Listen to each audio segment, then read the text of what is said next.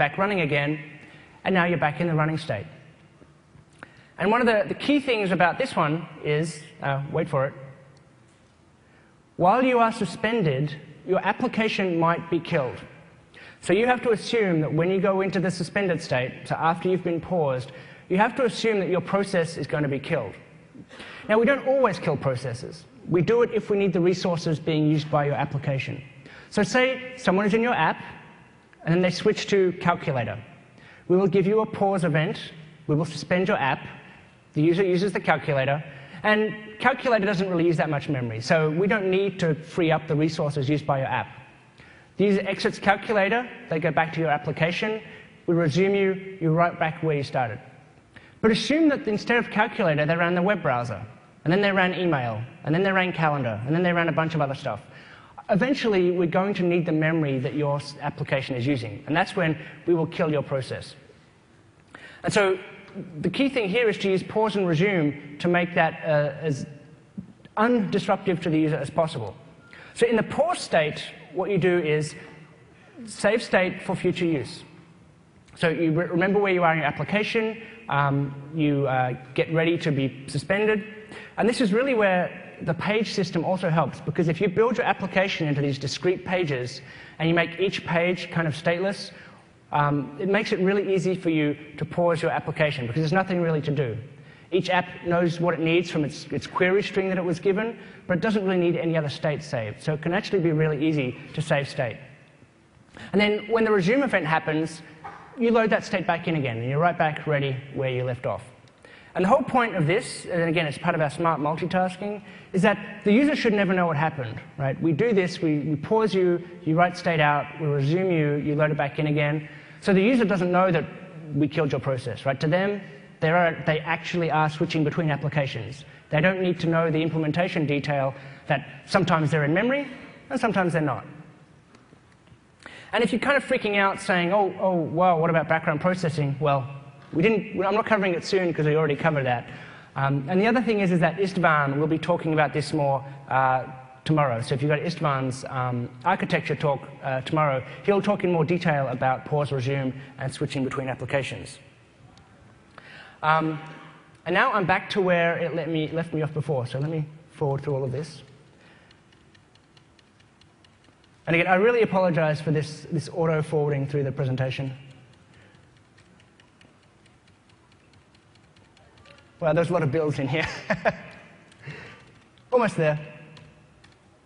OK, so key takeaways. These are the 3 things I mentioned at the start, and the 3 kind of things that if you take anything away from this other than don't let PowerPoint auto-forward, they are, 1, applications are built using pages. And if you structure your application in pages, you get easy navigation, you get integration with the back key, and it makes your life easier when you have to pause and resume your application, because your application is siloed into these little kind of buckets of functionality.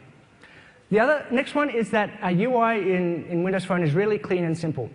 If you have a strong brand and you want to go ahead and make your buttons bright red and flash and do all that kind of stuff, that's great. Silverlight can do that. Please go ahead and do that. We're not saying you must have square, transparent, black and white buttons. We're not saying that. What we are saying is, if you want to look like the default applications and you don't have a good reason for having flashing red and green buttons, please stick with the default UI, because that will match what the user's expectation is, and it'll keep the user experience up.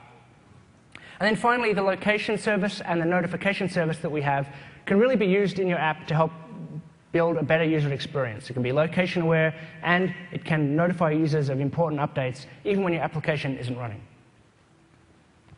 So some further information, there's my blog. As I mentioned, I will be uploading my fake location service and some of the other code from today. Developer.windowsphone.com, I'm sure. Anybody downloaded this stuff yet? A few of you.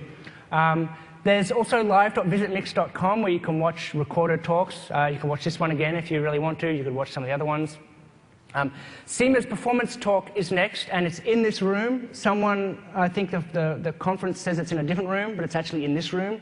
So if you want to learn about performance, stay here. Istvan's talk tomorrow is another good thing. And anybody heard of Charles Petzold? Okay. He's writing a book on this stuff, so when that comes out, you should go buy that. Oh, download it free, sorry. OK. So call to action. Firstly, install the tools. I didn't see many hands up, so hopefully you're all going to, when you get home, you're going to install the tools.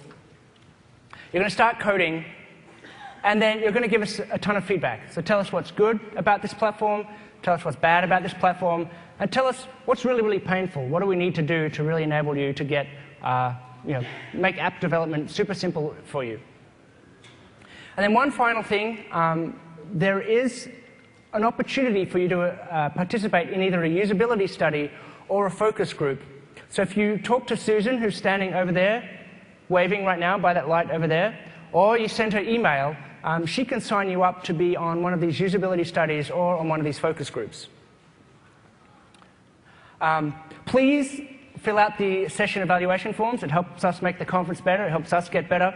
And thank you all for staying here for part 2.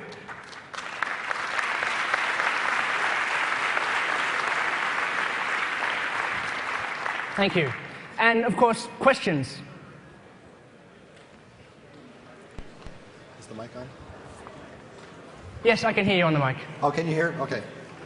So one of the 3 main buttons is the search button. Is there app-specific uses for that search button, or should it always take you to Bing? Yeah, the question's around the search button. Right now, there is no application integration with the search button, so it will take you to Bing.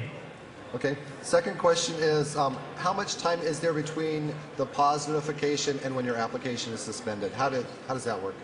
So question, do I need to repeat the question? Can people hear the question? OK. So we're still tuning that. We haven't finalized the delta between pause and stop.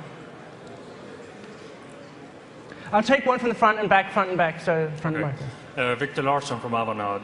I have 2 questions. First, a silly question. No such thing. OK. So we have 4 main color themes. Is there an ability to customize? I know I have a few friends who'd like a pink color theme, for example. So there's nothing, we're not saying anything else about themes right now. There's 4 on the emulator today. That's all we're saying right now. OK. Second question. You talked about the location service. Is this for the US, or can I access it in Sweden? No, both location and push are worldwide. So wherever Windows phones will be sold, you'll be able to use those services. Great, thank you. You're welcome. I'll take one from the back. So. Hello. Most of the things you talked about today are mobile specific, yet the message was that we can use the same code base for both web, Silverlight, and web, mobile, and Xbox. How would all those API degrade on different devices? OK, so the story is really that you can share your code, share your knowledge, and our message is really not that you write once and run everywhere, but you write your core code, and then you optimize for each of the experiences. So on the desktop, for example, you optimize for a mouse and a keyboard and a big display. On the phone, you optimize for capacitive touch and accelerometer and stuff like that. So what we're really saying is your core logic and all the core services and stuff like that isn't directly related to UI or input specifically, goes across the 3 screens. But when it comes to input in particular, and also some forms of output, it really is specific to the device, because you don't have a mouse on a phone, and you don't have an accelerometer on a desktop PC. So if you saw Sean's or Mike's talk, they had that same app running in the browser and in the emulator. All the core stuff just works. It's the stuff that's actually specific to the device that you do need to kind of rethink about and rewrite. Thank you. You're welcome. Ferran Gallego from Code Factory. Will location services provide functionality about looking for points of interest by category, by distances? I do not know about points of interest. That would be a good question to ask in the Commons. I believe the Bing team is there. And the second question is about the same. Route creation from A to B. There's no route creation in the APIs that I was showing. But you should ask the Bing team in the Commons. OK, thank you. And